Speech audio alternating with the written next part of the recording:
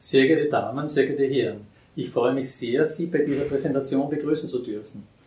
In den ersten 4 Siegeln der Offenbarung des Johannes werden Sie mit 4 Pferden und 4 Reitern konfrontiert. Sie werden durch die 4 Tiere, die um den Thron Gottes stehen, gerufen. Warum diese 4 Tiere und wie werden diese 4 Tiere in Beziehung zu den 4 Reitern gesetzt? Und was kommt danach? Das sind eine Reihe von Fragen. Die Antworten sehen Sie hier. Schauen Sie sich das an. Sehr geehrte Damen, sehr geehrte Herren, in dieser Präsentation erfahren Sie mehr über die 4 Tiere und die 4 Reiter in der Offenbarung des Johannes. Nach den Briefen an die 7 Gemeinden in Kleinasien beginnen die Visionen. Und zuerst mit dem Thron Gottes, und um diesen Thron stehen 4 Wesen, die auch mit Tiere übersetzt werden, und diese 4 Wesen haben jeweils 6 Flügel voll mit Augen, also am ganzen Körper und auf den Flügeln, und diese Wesen werden als Löwe, Stier, Mensch und Adler bezeichnet. Und dann kommen diese Visionen dieser 7 Siegel, und nur das Lamm ist in der Lage, diese Siegel zu öffnen. Das Lamm steht für das Sternbild des Ritters, das erste Zeichen, also die Eins, die Einheit ist in der Lage, diese Siegel zu öffnen. Und jeweils von einem dieser 4 Tiere in dieser Reihenfolge wird eben komm gesagt, also um diesen Prozess oder dieses Siegel zu öffnen und die Sache in Gang zu setzen. Und nachdem das erste Tier sagt, komm, und ich sah und siehe ein weißes Pferd, und der darauf saß, hat einen Bogen, und ihm wurde eine Krone gegeben, und er zog aus, sieghaft, um zu siegen. Also hier ist es der Löwe, und ich habe keine entsprechenden Bilder für diese fantastischen Wesen.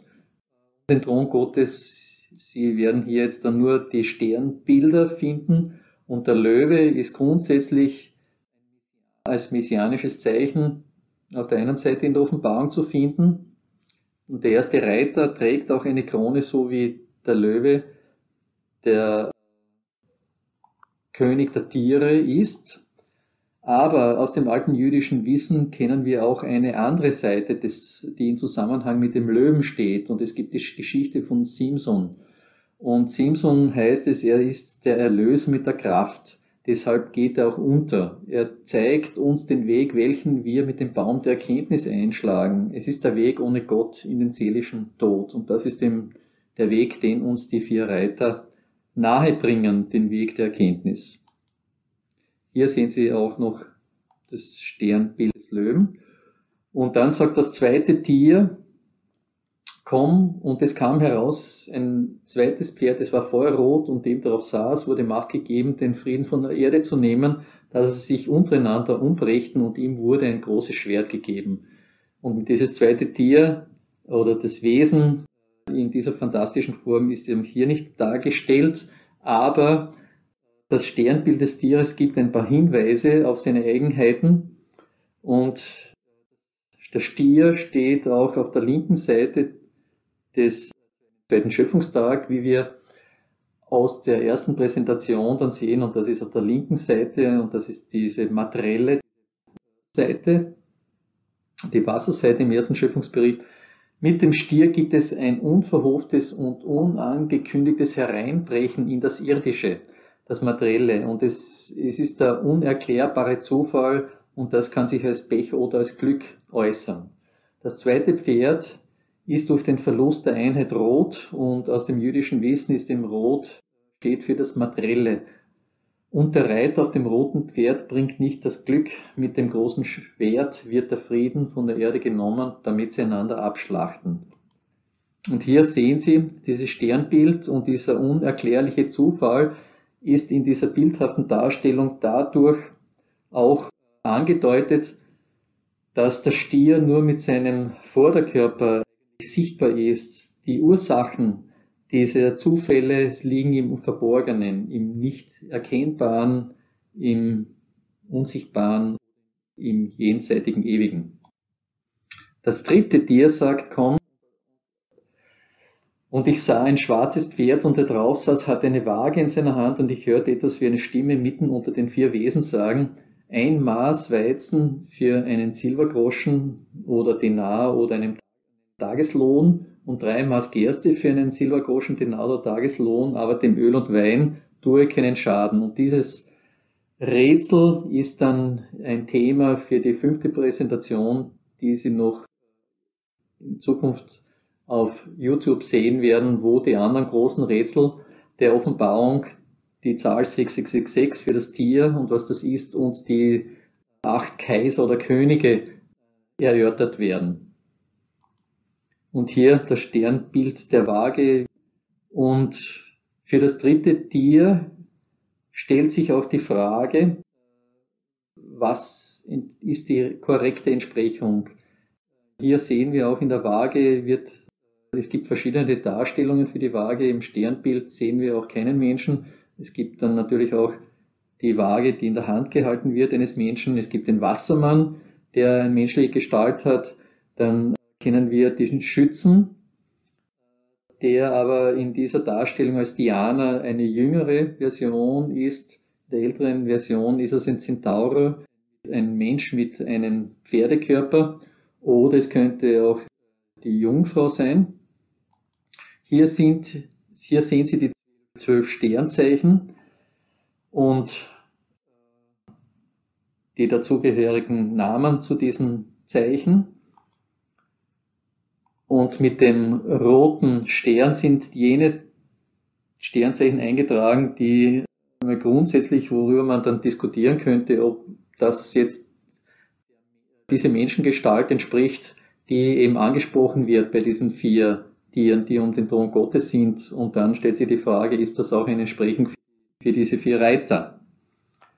Zu zählen beginnen wir mit der 1, wie schon darauf hingewiesen, das Lamm, und in dem Fall hier der Witter, ist der Ursprung, die 1.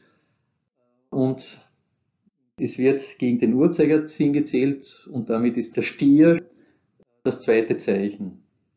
Und in der Astronomie wird eben verwendet dieser Witterpunkt, Knotenpunkt, und als Frühlingsknotenpunkt, und dieser Waage Knotenpunkt als Herbstknotenpunkt, und das ist die Verschneidung des Himmelsäquators mit dieser Ekliptik. Das ist die Erdumlaufbahn um die Sonne. Also im rechten Winkel dazu finden wir dann noch den Sommerpunkt mit dem Krebs und mit dem Steinbock den Winterknotenpunkt. Also das sind diese jahreszeitlichen Knotenpunkte oder dann auch Sonnenwendpunkte. Drehen wir diese Achse um ein Zeichen, also auf das 2. Zeichen, dann sehen wir, es gibt weiters den Löwen, den Skorpion und den Wassermann. Und hier sehen Sie die entsprechenden Werte in der Reihenfolge eingetragen, also die 5, die 8 und die 11 für diese Zeichen. Und das 2. Zeichen findet seine Entsprechung im ersten Buchstaben der Genesis, also des ersten Buches der Bibel, mit dem Wort: Im Anfang schuf Gott Himmel und Erde, auf Hebräisch Bereshit mit dem ersten Buchstaben, dem Bet, und im Hebräischen ist der Buchstabe gleichzeitig der Zahlenwert, und das ist hier in Rot eingetragen, die 2. Also damit sind wir wieder am Anfang der Schöpfung der Genesis. Diese 4 Tierkreiszeichen finden wir dann eben bei den Evangelien. Das ist hier eingetragen in dieser Reihenfolge, wie wir sie im Bibelkanon finden. Matthäus, Markus, Lukas und Johannes.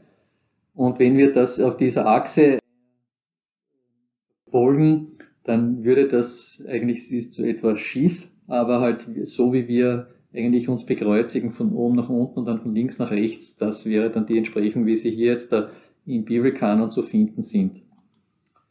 Nehmen wir diese 4 Zeichen in dieser Reihenfolge, wie sie um den Thron stehen, dann beginnen wir mit dem Löwen und gehen dann im Uhrzeigersinn weiter, also mit dem 5. Zeichen, dann dem Stier, dann dem 11. und dem 8. Zeichen, und dann bekommen wir die 26, und wie wir schon wissen, aus dem alten jüdischen Wissen, ist die 26 der Wert für den unaussprechbaren Namen Gottes, der hier angeführt ist.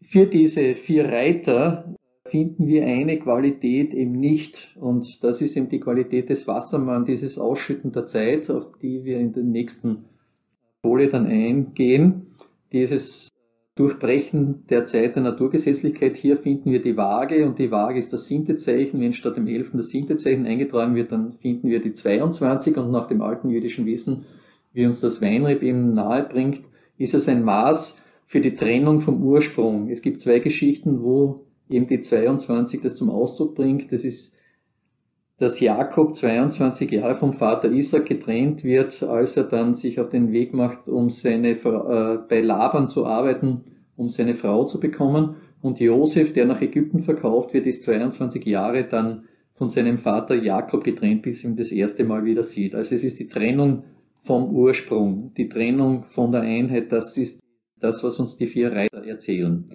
Der Wassermann, wie schon darauf hingewiesen, durchbricht die Naturgesetzlichkeit, das Ausgießen des Wassers, und Wasser steht für die Zeit, und damit unterliegt das Zeichen des Wassermann eben nicht der Zeit oder der Naturgesetzlichkeit, und das finden wir bei den Reitern eben nicht. Die bleiben in dem Gesetz verhaftet, und mit dem Maß, mit der Waage charakterisieren sie eben das Geschehen dieser Reiter. Hier sehen Sie das Sternbild des Wassermanns, das Ausgießen der Zeit des Wassers, damit das Durchbrechen der Naturgesetzlichkeit.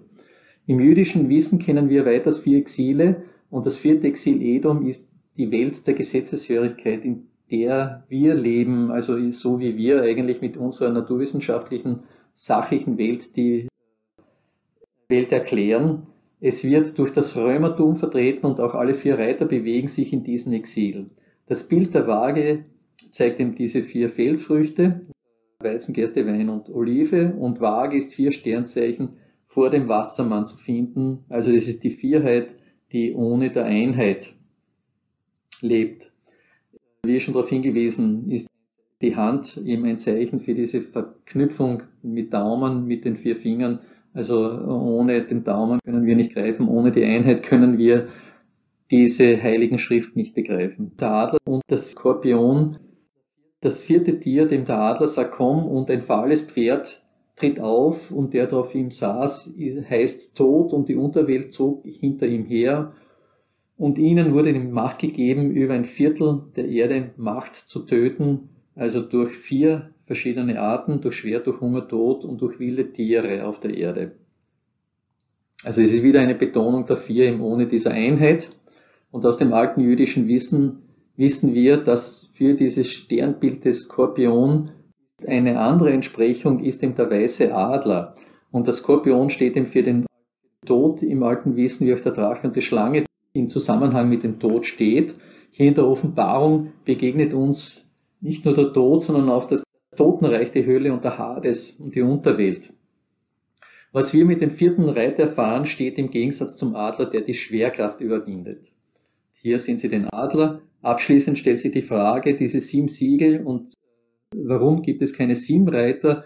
Gäbe es eine Verbindung von Anbeginn mit der Einheit, dann würde sich das fortsetzen mit 7 Reiter. Jedoch hier, ohne diese Einheit, endet dieser Zyklus mit der 4, so wie mit diesem Zeichen, mit diesem Wert des Materiellen. Es gibt keine Fortsetzung. Und es folgt kein weiterer Zyklus, es folgt der Tod. Mit dem 5. Siegel sehen wir unter dem Altar die getöteten Seelen. Und eine andere Entsprechung dafür finden wir in der 5. Gemeinde Sardes, wo gesagt wird, sie hat einen Namen, der bedeutet, dass du lebst, aber doch bist du tot. Und das ist eben ein kritischer Hinweis auch für unsere Welt und wie wir uns auch betrachten. Abschließend finden Sie auch wieder die Hinweise auf die verwendeten Literatur und Sternbilder und Hinweise auf die Facebook-Gruppe. Ich danke für Ihre Aufmerksamkeit. Bis zur nächsten Präsentation.